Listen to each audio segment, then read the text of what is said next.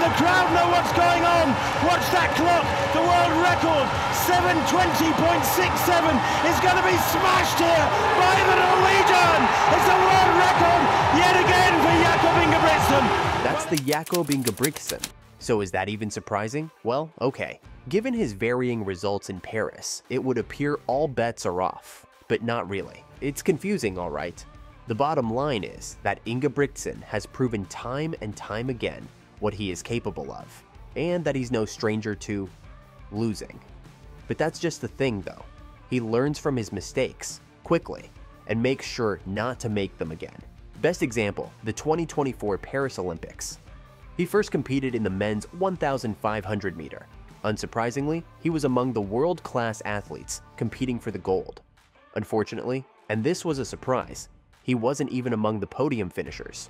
Jakob Ingebrigtsen admitted that he hit the wall and got his timing wrong after suffering a shock upset in a thrilling 1,500 meter final at the Olympics.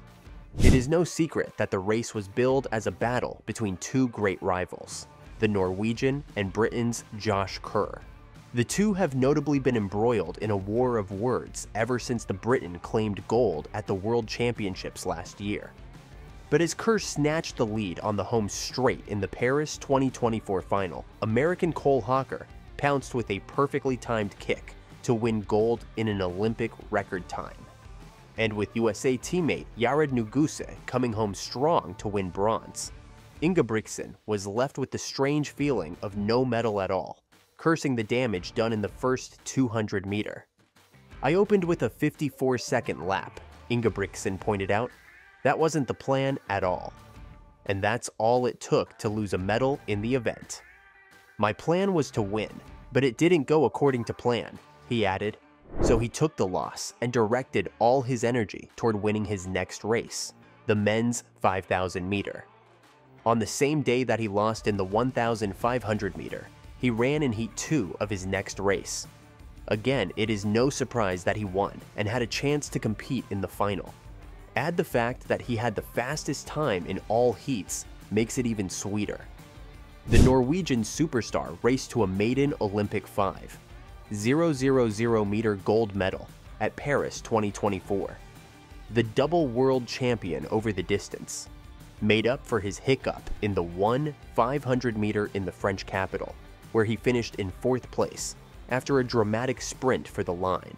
Ingebrigtsen was in cruise control over the final stretch of the 5,000 meter, beating nearest rival Ronald Kwemoy of Kenya by nearly 2 seconds with a time of 13 minutes, 13.66 seconds.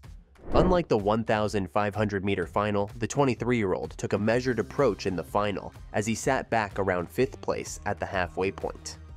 He then took the lead for the first time with half a lap to go and turned on the afterburners to race home to add the Olympic gold to his 2 world titles in the event. As he wrote in an Instagram post, leaving Paris empty-handed was never an option. And that's not the end of it. Remember how America's Cole Hawker won gold in the 1,500 meter in Paris?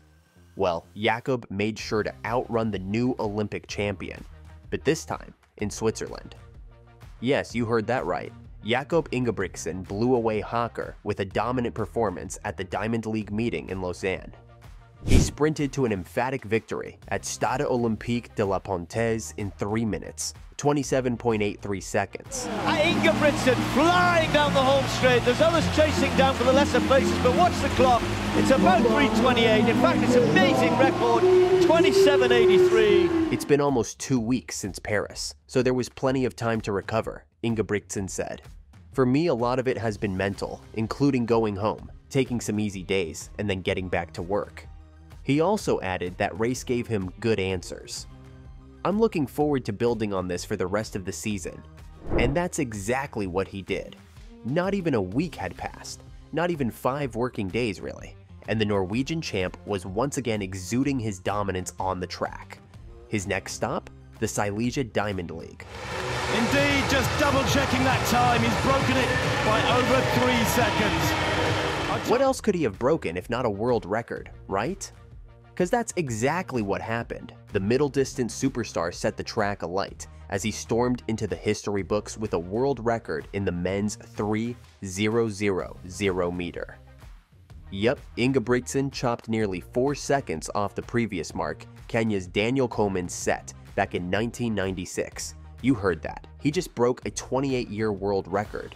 Mind you, it is the longest standing world record in an individual men's track event. How amazing is that? Fresh off an Olympic win and a much recent win in Lausanne. At the Silesian Stadium in Chorzów, the 23-year-old Norwegian took the record into uncharted territory, churning out the last 2 laps in 57.46 and 55.47 respectively.